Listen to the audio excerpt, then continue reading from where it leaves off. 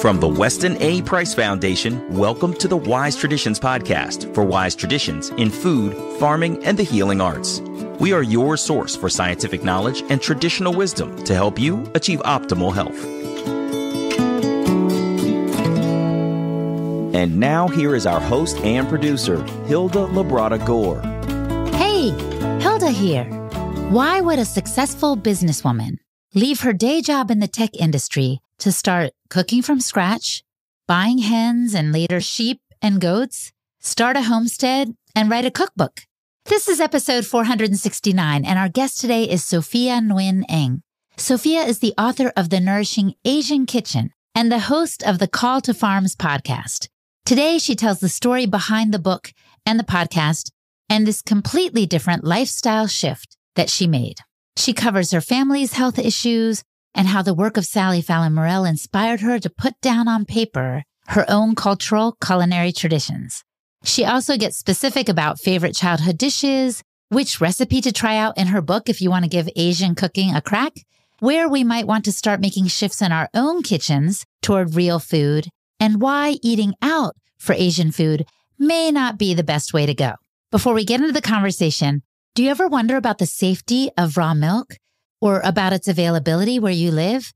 Go to realmilk.com, a project of the Weston A. Price Foundation. Realmilk.com is a source of reliable information on real raw milk. There are articles, blog posts, videos, and podcasts that explain why raw milk is healthy, its amazing benefits, and where you can go to obtain it in the United States. You'll also find insights on the politics and economics of the dairy industry. Go to realmilk.com. This is Hilda Labrada Gore, and you're listening to Wise Traditions. Welcome to Wise Traditions. Yay!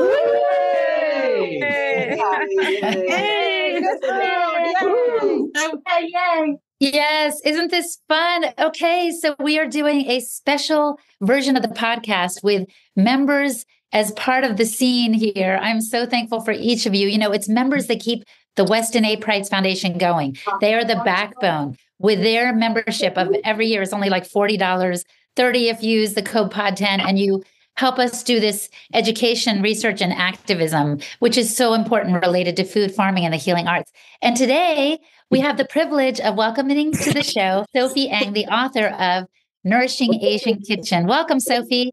Hi, Hilda. So glad to be here. I'm glad you're here too. So I wanted to ask you, you once had a high-paying corporate job out in California. Sophie, I understand that you were once working in the tech field out in California, and now you're a homesteader and an author. What shifted and why? It was because of that high-paying corporate job that I let my passion project sit on the back burner for so long. What shifted for me was the events that happened around 2020 and being in California, in the Bay Area specifically, and realizing that we were having our groceries delivered to us in the Bay Area through an app called Instacart and Whole Foods. I was very dependent on Whole Foods, getting all of our food delivered to us within the hour, and thinking that with this modern technology, we were pretty much insulated. But it wasn't until March 16th in 2020 that I realized when all the grocery stores shut down that we really did not have security in our food system. And that's what did it for us. I had already found Nourishing Traditions and started eating clean 12 years prior when my daughter was born. And that's how we went down this path. But it wasn't until that moment that, we went on March 16th during lockdowns and curfews, and when that hit California, and found a woman north of San Francisco in Mill Valley, and she sold egg-laying hens at that time. And so we left that night on the 16th and drove. We bought 3 egg-laying hens for $300 each. Did you know anything about hens before that? Not at all. We had no coop prepared. We brought them home in a cardboard box. But I had my parents quarantine with us, our children, and my sister quarantined with us. And when everything shut down, it became a real moment. See, my parents were immigrants from Vietnam. They left Vietnam during the fall of Saigon in 1975. And I grew up with stories about the fall of Saigon and lockdowns and curfews. And as a child who was born and raised in America, I would hear these stories and I would tell my mom to stop telling us these stories because it was scary and it was never going to happen in America. And of course, nearly 40 years later, this came down to us in the Bay Area. And I sat both my parents down and asked them, okay, it was a humbling moment, but please sit down and tell me what happened in Vietnam.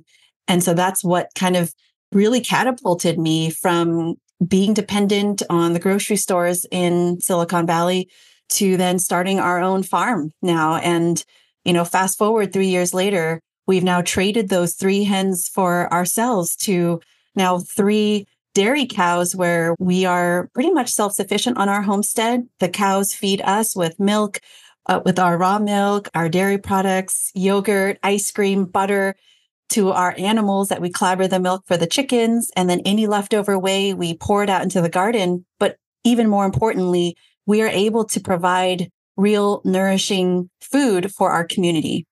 So my mom has had atrial fibrillation. She even had a TIA. She had congestive heart failure. So all of mom's health issues were always around heart. She had hypertension in her 50s. And I just remember that was part of her normal day. My dad suffered from major depression and OCD. And that's actually one of the reasons why I was pre-med in college and then went to get my master's in clinical psychology, because all of the doctors at Stanford University in the Bay Area just couldn't really help him with any of the SSRIs. And of course, now in this industry, as I've learned more and more going through and learning about, what we know now, I realized that wasn't the right path. My husband, Tim, suffered from eczema his entire life. And it was a very slow, I'd say 12-year progress. It wasn't until I had my first daughter, when she was born at 6 months, when we were starting to introduce solid foods, it was looking at these baby cookbooks that I was handed down, and specifically around how to make applesauce, because in our culture, we just didn't cook our fruit. And it was just as simple as, how do I make applesauce? Because I didn't want to go to the grocery store. I didn't have it in myself to eat the baby's applesauce at the grocery store that was brown and gray. I'm like, if I can't eat this, I don't know how I could feed this to her. And so I had to start from scratch and learn how to make applesauce. But it was through these cookbooks that said, and they weren't even health focused. It was like from William Sonoma, and it said, make sure that you source organic apples to make applesauce, because the baby's body is not yet developed enough to process the toxic, harmful chemicals from herbicides and pesticides. And I thought, and so I thought, that's interesting. That's fine. I'll go to Whole Foods and buy the organic apples for her to make applesauce. But at what point will her body be able to digest and process these harmful toxins? And of course, 12 years later, here we are with our own farm and growing our own beyond organic apples and making our own food and raising our own animals, because I realized that our bodies were never designed to process these harmful toxins. Wow, I can't believe that was in a William Sonoma cookbook. That's wild. I know. Now, you're talking about making applesauce. What foods were you raised on? Were you raised on traditional Vietnamese cuisine? Yes, I was. My mom and dad worked full time. My mom at one point worked 2 full-time jobs. And so my grandparents lived about a block away from us. And so I spent a lot of my after school time with my grandparents. And then whenever mom was home, I spent a lot of time with her in the kitchen, because that's all she would be doing when she was home, is in the kitchen, or I'd hop in the car and go to the grocery store with her. But I grew up with eating traditional Vietnamese food. And then as I grew up and we were in the Bay Area, so we're in the mecca of a lot of the diverse cuisine. So we're kind of spoiled. I got to eat a lot of, different Thai, Chinese, Indian, all of the other Japanese, Korean. Oh my gosh, when I was pregnant, that's all I was craving was Korean food. So a lot of diverse Asian cuisine and, growing up in the Bay Area, but none of it was based off of nourishing traditions. We had cooked from scratch at home, but we were still heavily dependent on the Asian condiments at the grocery store. But wait, aren't those condiments traditional? Not the way that they were sold to us in the Asian grocery stores. There's a lot of preservatives, a lot of flavor additives in there. And they have to be shelf stable. And I didn't realize that until I found Nourishing Traditions at the same time that I found Food Babe that really talked about MSG. And that opened up my eyes to realize, wait a minute, this might be causing what mom is suffering through. Whenever we went out to the restaurants and we would have our Asian food there, if we didn't cook it at home, we ate outside, she would come back with reactions all the time. And heart reactions, like heart arterial fibrillation? Yes, palpitations. And she would just say, I'm so tired. I can't walk. And I realized that I hadn't realized before that there was a direct correlation between us eating out and her heart problems. Wow. Yeah. And did she start to put two and two together? I put it together. And it was one day where I spent going into the kitchen. I took out a garbage bag, one of those big black garbage bags, and I went one by one through our pantry and then through the refrigerator, and I turned it around and I started throwing these glass jars into this garbage bag. And mom came running out and she said, what are we supposed to cook with then if you're going to throw all of these away? And I said, I don't know, but we'll figure it out. And so that's why in the cookbook, I started with the sauces, because those are the basic condiments that we needed to start with to replace one by one all of our recipes. And Sophia, I know in your book, you said it was a 12-year journey to bring this cookbook to fruition. I can't help but notice that your child was born about 12 years ago. So was she an influence, and how did the cookbook start to take shape? She was the influence. She was the one that opened up my eyes. I found Nourishing Traditions when my husband was deployed. His last duty station was at Kirtland Air Force Base. And there was a family of 8 that lived in the Tijeras Mountains. And it was a coworker of his. So we went up to the mountains and we visited them. And we were in our early 20s. This was before children. And she had 8 children. They had their own dairy cow. And she had me try raw milk for the first time. And I remember thinking, oh gosh, this is how I'm going to die. But she had told us that this yellow book written by Sally Fallon Morell was what changed her life and her family's life. And I flipped through it. I was expecting photos and didn't see any, but still I said, okay, I'll go home and buy this book. But it wasn't until I had my daughter that, that applesauce was what did it for me. And because of the applesauce and looking into the chemicals, that it brought me back to Nourishing Traditions and realizing, hey, there might be something that I can learn from this book. But as I started cooking Nourishing Traditions recipes at home, mom and dad were missing the umami flavors. And the umami flavors are one of the 5 basic tastes, along with, your sweet, sour, bitter, and salty. It's the savory taste that they wanted. And that's very indicative in, long fermented foods like miso, fish sauce, soy sauce. And so slowly I said, okay, well then let me start replacing what you guys are used to eating, but using Weston A. Price principles. And that's kind of what started this journey. And throughout the 12 years that I had started cooking alongside mom and replacing all of our recipes to be more Weston A. Price and Nourishing Traditions inspired, I started thrifting the dishware. And all of the dishware that I have in the cookbook today have been thrifted throughout the last decade, where I had dreams of one day writing a cookbook with mom. But with all the money that I was making and my successful career in tech, it just didn't make any financial sense to take off time to write a cookbook. And it wasn't until mom and dad turned 75 last year that I said, okay, if I don't write this down now, mom's memory might wane. And here I am standing in the gap between mom and the children.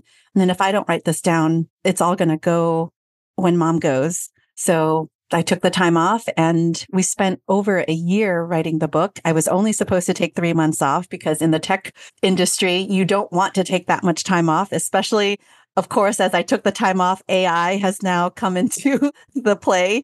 And, it's just been having to learn how to navigate through that and still stay relevant.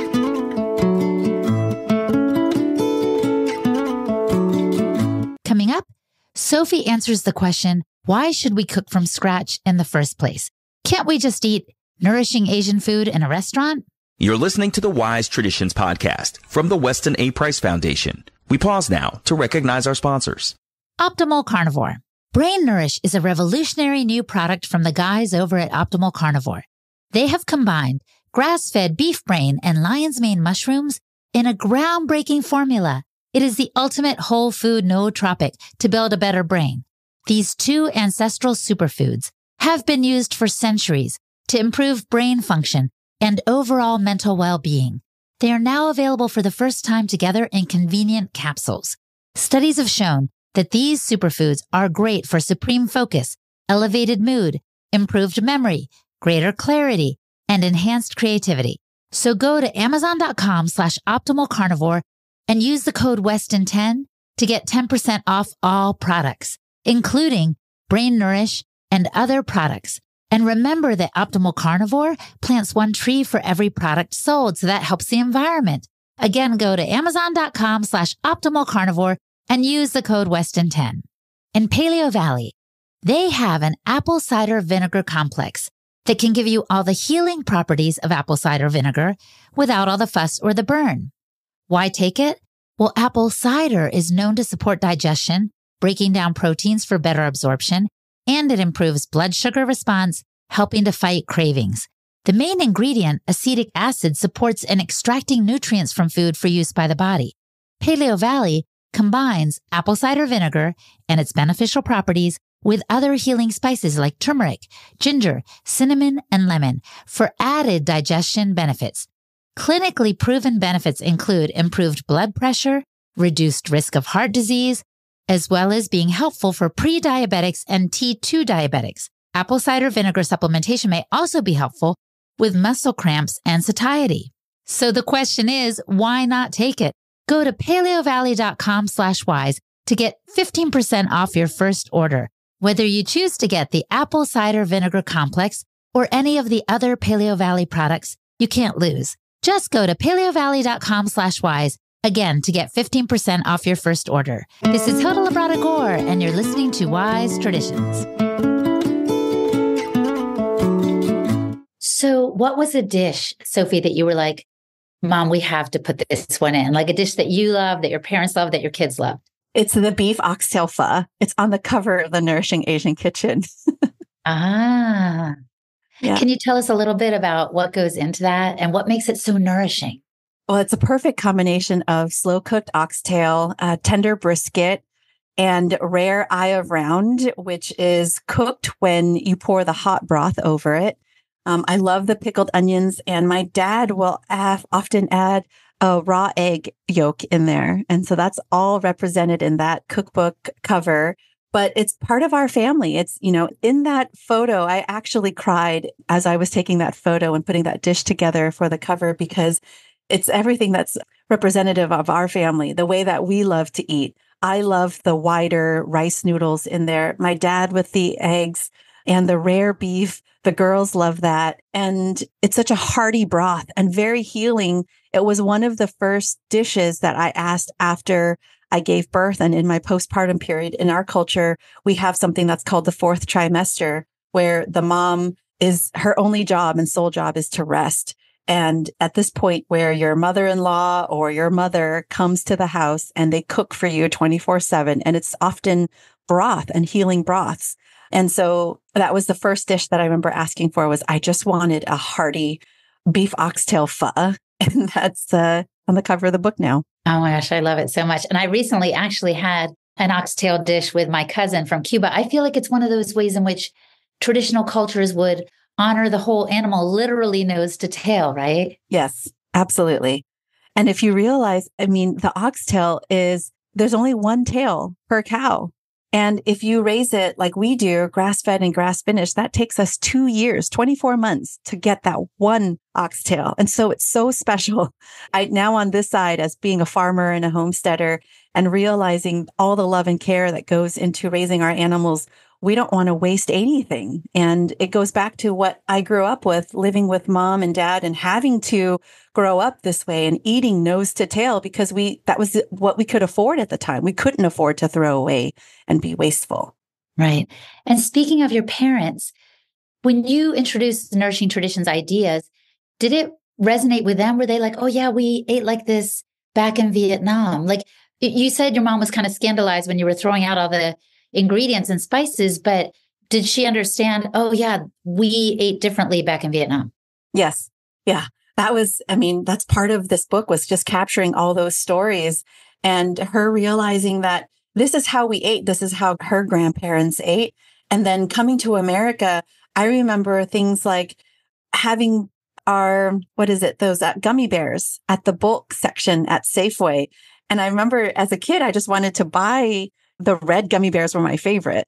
And she would tell me, you have to pick the clear ones. I'll let you eat it, but you can only pick the clear ones, because she was very skeptical about the food coloring and preservatives in it. And this is her not really reading much English or having access to any scholarly research articles, but just knowing that this wasn't what she grew up with. This isn't what was, accessible to her then, and questioning what we were doing to our food here in America.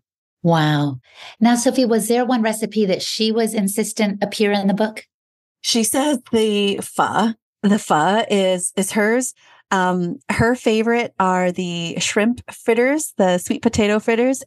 And she had so many stories about how, as a little girl in Vietnam, this was a street food, and she would sneak behind and always ask the vendor there if she could have some. And some days she didn't have the money, but he would just give her some of these shrimp, sweet potato fritters for her. And it was just sweet to have her relive those memories and capture them. Every time I say, they're not my favorite, they're in the cookbook. So just remember that. Now, your husband, Tim, he's from Taiwan, right? Yeah, his mom was from Taiwan. Tim is actually second generation. Okay. So I'm first generation, meaning I was born here in America, and he's second generation. His dad was born here in America. And so it's funny because he grew up on rice-a-roni. He grew up on lean cuisine. A lot of our early disagreements and arguments when we first got married was around food. Oh, yeah. So he was that far removed from it all. What helped him come around? Because I know there are a lot of people who reach out to us and say, I'm into this, but my husband is not. Talk to us about how things changed for him. Yeah. I came in when we first got married, and I hadn't realized, when we were dating, it was fine. But then we were married, and he was eating 2 scoops of ice cream with a side of Coke and a bag of Doritos almost on the daily. It was, again, fine when we were dating long distance. But then when we got married, I was like, hey, I don't think this is healthy, and you shouldn't be eating this. And I remember what he said to me. He said, why are you taking away my joy? And it was in that moment that I realized, okay, there's a huge emotional component to this, and much larger than what I think, because I come from what my grandfather always said to me was, eat to live, do not live to eat. And I always carried this notion of food as medicine. And so here I am watching someone that I love, abuse himself with it. So it was really hard. But it wasn't until, again, we were in Albuquerque at Kirtland Air Force Base. There was this one restaurant that we went to, and we went on a date night, and we tried grass-fed, grass-finished beef. It was the very first time. And we came home that night, and typically I would wake up in bed in the middle of the night sometimes thinking that we were having an earthquake. Because again, I grew up in California, and that's what we were always trained to think. Like whenever you wake up or with something shaking, it's an earthquake. Well, many, many nights in our early marriage, I remember I would wake up thinking, oh gosh, it's an earthquake. Turn over and find out it was Tim scratching in bed. And so I would hit him and say, oh my gosh, like what is going on? But that night when we had our date night and we tried grass-fed, grass-finished steak, he didn't scratch that night. And that was a moment where I told him, hey, there might be something to this, because even that, like, you just didn't scratch. And then I realized, just because I may not have this issue with eczema, it must be affecting me in some other way as well by eating this way. And just to go back to say, in our culture, or the way that I grew up, my mom would say, go and buy the USDA choice meat at the Asian grocery store. That was the best premium meat that you could buy at the Asian grocery store. So we thought that that was good enough. But come to find out, now, even when I learn about grass-fed, grass-finished beef, I'm learning so much more as a farmer now. I actually have to ask our local farmers, what are you spraying on the grass? Because even though they're grass-finished, some of these farmers will say, oh, we just sprayed Grazon. Grazon is just another, if not worse, form of Roundup and having glyphosate in our grass-fed, grass-finished beef. And so this is why we farm now. And this is why I want to talk about this, because a lot of people don't know about what goes into what our food is even eating. Yeah. Some people say you are not just you are what you eat. You are what you eats. I like that. Sourcing is important. And if people can't homestead, of course, here at the foundation, we have chapter leaders all around the world where people can connect with them to find sources of real food and ask those questions that you are asking. I think it's really, really important. And so one question I have for you is, I mean, I got your cookbook. I did a few recipes and they were amazing, but it was also a lot of effort. So why cook from scratch? Why not just, I don't know, hire somebody or go back to Whole Foods and do Instacart? Because, that sourcing is pretty good anyway.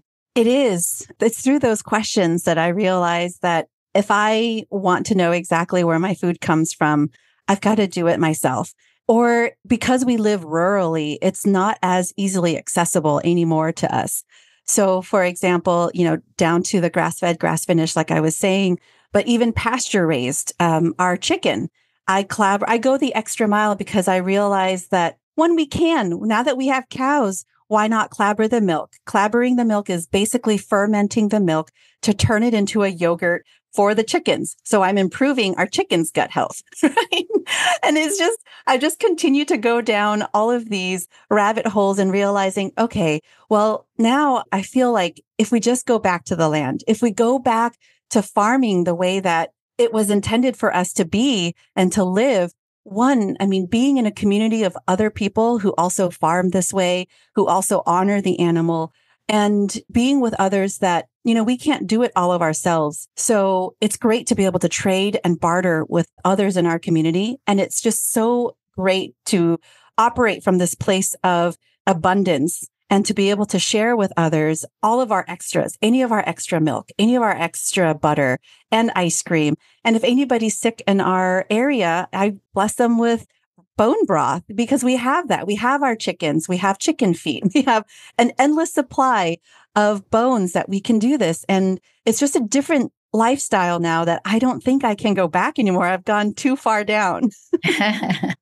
Well, and I really like what my friend Hilary Boynton says, the author of the Heal Your Gut cookbook. She says, simplicity is gourmet. So people don't have to get too fancy. When you talk about pho, that is that kind of broth and that soup has nourished people for so long, and it doesn't have to be complicated. And speaking of that, Sophie, which of the recipes in your book do you think is the simplest for people to try who want to give Asian cooking a crack? Yeah, this is great. This is the pho ga, or the chicken pho, is the number one recipe that I recommend everybody try, because even as a busy mom, I still work. We homestead, we homeschool, we do all the things that, and if this is something that I can get done in an hour and a half with just 5 minutes of active preparation time, anybody can do this. It's as simple as using a whole broiler chicken that you can purchase from Whole Foods or your small local farm, put it in 12 quarts of water. We have an organic pho spice mix that's using all of the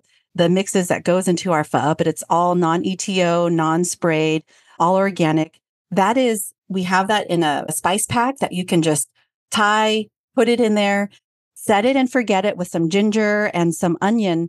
And within an hour and a half, you have the most nourishing chicken pho broth. And I just released a pho masterclass to teach just this because it is so simple that anybody can do it. And I teach it so that my 12-year-old can now do it and my husband can do it too. That's awesome. Now let's go back a little bit. I want to ask about your husband's health and your mom and dad's health, because you said they were impetuses for this change. What changes have you noticed as you've shifted to homesteading?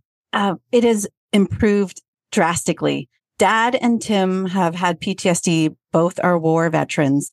And my husband, ever since we brought home the livestock, the goats. I mean, he's had the goat on a lead. He's walked the goat when we first got her. And so, it's been a very healing experience. When we first got into homesteading, he brought home 100 ducklings.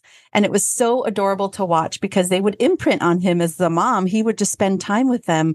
And, I called them his little soldiers. And Dad would be out there regardless of his OCD. He still went out there and fed the animals, and he wanted to. So I think there was a lot of healing there on the PTSD side. For Mom, she just has so much joy. I literally have the garden right outside the back door, and we're using permaculture principles. So that's what I call zone 1, because that's where she goes in and out the most of. And it's very interesting because, I'll just rinse out a jar, but she would say, rinse out the jar, and she'll walk down the steps to just pour it down into the soil, because that's feeding the soil microbes. That increases the nutrient density for our vegetables and our grass. So there's just so much healing. Mom's health has improved drastically. We've gotten off a lot of the medication. She has not had atrial fibrillation in several years now, and we've reversed her congenitive heart failure. Wow. And apart from the health conditions, it sounds like kind of rolling up your sleeves and returning to these wise traditions have blessed your family almost in ways you can't quite quantify. Exactly. And with this book, if we hadn't doubled down and moved out here, moved our farm out we're now in the Appalachian Mountains, to just slow down and to live intentionally. Because even while we were in California, it was really hard for us to really slow down. I think we were starting to take the beginning steps, but once we moved out here, it was saying yes to going back to the land and embracing it more, and saying yes to our dreams, and putting things that I was putting back on the back burner, like this cookbook. And even though I can't quantify the success of it, it's offered me these opportunities to share our story and to inspire a lot of families and individuals around the world that I never would have imagined. And even being here and having this conversation with you, Hilda. And don't you even have a podcast too, Sophie? We do. We have a podcast called The Call to Farms, and it's a play on our answering the call to arms, right? That's so cute. Yeah. And we're ex-military family, and we want to help others who want to be inspired to embrace this lifestyle, either, supporting our small local farmers and really understanding where our food comes from. A lot of my husband's the homesteading realtor, and I do lending as well. And so I truly feel, and I see on the lending side, our small farmers are getting squeezed out, our homesteaders as well. And just last month, actually in December, we had ended up purchasing another 22 acres just to keep our local small farmers that farm the way that we do. They had reached out to us because they were leasing land and were getting kicked off, and had come to us to try to get financing and try to purchase a homestead. But they just couldn't, because they're on 1099 income like most of us are. We have to have another job outside of the home to keep a homestead or to keep a farm, at least in the beginning years. And then they had just opened up a farm store, which we had found them through the farm store. And because I'm a Weston A. Price chapter leader, I wanted to ask them all the questions, and they were doing everything right. And there was nothing I could do to get them financing. Tim and I came back and we were like, what do we do? We cannot afford to have them leave. I mean, we can do the best that we can, but we wanted to keep our small farmers in case we don't have enough. We can happily support them. And so help me understand, because I don't have this big financial mind. When you say they're getting squeezed out, you mean they're not making enough income from their farm store. They don't have a financially sustainable source of income, so they were at risk of losing the farm altogether. Is that what you mean? Absolutely. So as a 1099 employee or self-employed employee, I need to use 2 years of income, and I needs to be increasing income. If there's decreasing income over the most recent year, I can't qualify. And so I had asked, okay, well, let me see what your farm income has brought in. Well, they had just opened up their farm 4 months prior, and that's not enough for me to be able to use that income. On top of that, down payment on land is pretty pricey. And so a lot of factors come in, and if they don't have enough, I just couldn't get them qualified. And I, as a mortgage broker, have access to 150 different banks and could not get them qualified. So this is where Tim and I said, I think this is an opportunity for us to step in and be a lender in this position and take the risk for them to now lease the farm from us and for them to continue to build out their farm store. And of course, not everyone can do that. But I want to say the Weston A. Price Foundation is always encouraging the 50-50 pledge, inviting people to find their local farmers and spend at least 50% of their food budget supporting them. Because like you said, if we don't, they could go under and then all of our food is at risk, right? So Absolutely. we talk about the larger infrastructure being fragile, which we saw in 2020 and 2021.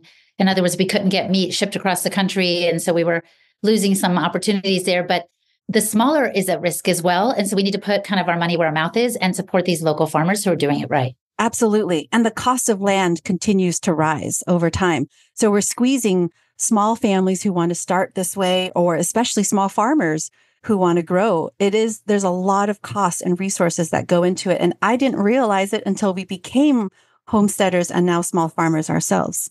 All right. I just have a couple more questions to ask you before we wrap up. One is, when you were homesteading, or you said, okay, you learned about cooking and nourishing your family from Nourishing Traditions. So you had Sally as a resource. Where did you go when you wanted to get land and have more than the chickens? Like, where did you turn for some instruction in case anyone right now is inspired and is like, okay, I want to leave my day job. I want to start my own homestead, at least have some resources family. Who did you turn to? Joel Salatin actually spoke at Google headquarters in 2010. And, he talked about how Google should have chicken coop right outside the cafeteria. So instead of taking all of the dump or the compost and driving it through diesel trucks to the other side to the dumpster and wasting all of that energy into it, why not just have a chicken coop right outside and have the compost go to the chickens, and then the chickens make their eggs and feed the cafeteria? And I thought, well, that's a really novel idea. And so, of course, I didn't realize that 12 years later, here we go. Actually, no, 10 years later, here we go. When 2021 hit and we were thinking about really doubling down and becoming chicken farmers ourselves because, we were being threatened left and right, we said, okay, well, the one thing that we can do is raise chickens. So we went to Joel Salatin's farm for 3 times in 2021. And got hands-on training. We learned how to properly raise our chicken, butcher them. We came home and implemented it right away. We started harvesting our own animals. And, it just grew from there. They say that chickens are the gateway animal, and it is so true. Wow. All right. So I promised you just a couple questions, but maybe I'll toss this one in too. You hinted at it earlier, Sophie, when you said that your mom would have the heart palpitations when you ate out. Why shouldn't we just go to Asian restaurants to eat that food? If it's, let's say there's a pho or whatever, like, why is that not quite comparing to the quality of the home cooked Asian meal? So the quality at most restaurants is going to be adulterated because most restaurants are thinking about profit. The way that we cook at home, whether it's with our chicken or with our bone broth, that bone broth beef bone broth is typically cooked over a 24-hour period to simmer for 24 hours. And that is what pulls out those umami flavors naturally. If you go to the restaurants, what they'll do, especially Asian restaurants who are cooking and making pho, what you'll often have is you'll have them use these bouillon cubes almost, where it's, again, full of flavor additives and flavor enhancers and MSG. I've seen them at the Asian restaurant supply stores, and they just turn them around, and this is what they're using because it's a lot more profitable for them. Mm-hmm. If we're out at restaurants, because, the family wants it, and if they really are craving for pho, and I haven't done my job to prepare ahead of time, and we'll go out, I'll tell the children, you can have the pho, but don't drink the broth. And that's one of the things that's the most ironic, because that is the most nourishing part of eating pho, is drinking the broth. And we can't do that when we eat out. Wow. Okay. Well, thank you for that word of warning and that reminder. I had no idea about those little semi-bouillon cube things going on there, because when I eat out, I think, oh, this should be so nourishing. It's traditional, but it's very different in terms of quality. So thank you for that. Yeah. And now I want to pose to you the question I like to pose at the end, Sophie, and then perhaps we'll have the members ask a few questions here as well. If the listener could just do one thing to improve their health, what would you recommend that they do? I think just starting one recipe and cook from scratch, even if it's a simple dish like cooking rice, try that, cook it with broth, cook it on the stove, add a little bit of butter or some ghee in there, but start with one recipe and simplify it. And I think that's what I aspire to do with the Nourishing Asian Kitchen, is to make it so simple, because I can understand with a lot of people coming to me beforehand and saying, this is really delicious, but I'm very intimidated. This is something that I wrote with my mom while I was working full time at startup companies and not having a lot of time. So you can do it, and you can do it with limited ingredients and not having to go to the Asian grocery store.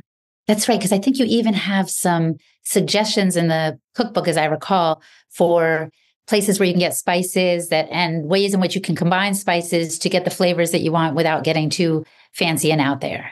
Absolutely. Yeah. My career has been in optimization, and it's carried through the way I cook too. So I'm always thinking about what are the minimum amount of steps and ingredients that I can use to maximize for nutrient density, for health and healing for our family. I love that. Well, thank you so much, Sophie. Thank you so much for having me, Hilda. Our guest today was Sophia Nguyen Eng. Visit her website, sprinklewithsoil.com, to learn more. And I am Hilda Labrada-Gore, the host and producer of this podcast for the Weston A. Price Foundation. You can find me at holistichilda.com. And for the transcript for this episode, visit our website, westonaprice.org, and click on the podcast page. And now for a recent review from Tim CMT. On Apple Podcasts, Tim CMT said, intelligent and upbeat. Phenomenal podcast. I learned so much from Hilda and her questions. Plus, she has a light voice and an upbeat attitude. The March 4th, 2024 episode is outstanding. Thank you so much for this review, Tim CMT. This means a lot. I had no idea my voice came across that way. Please tell my family so. And thank you so much for listening, my friend. Stay well, and remember to keep your feet on the ground and your face to the sun. On behalf of the Weston A. Price Foundation, thanks for listening. We have many free resources to support you on your health journey. Visit westonaprice.org to find podcasts, articles, videos, and more. You can also find a local chapter near you for help in finding sources of great food. We invite you to support the Foundation's mission of education, research, and activism by becoming a member. Thanks again, and take care. Wise Traditions is a project of the Weston A. Price Foundation for wise traditions in food, farming, and the healing arts. The content on this podcast is provided for informational purposes only and is not intended to substitute for the advice provided by your doctor or other healthcare professional. It is not intended to be, nor does it constitute healthcare or medical advice.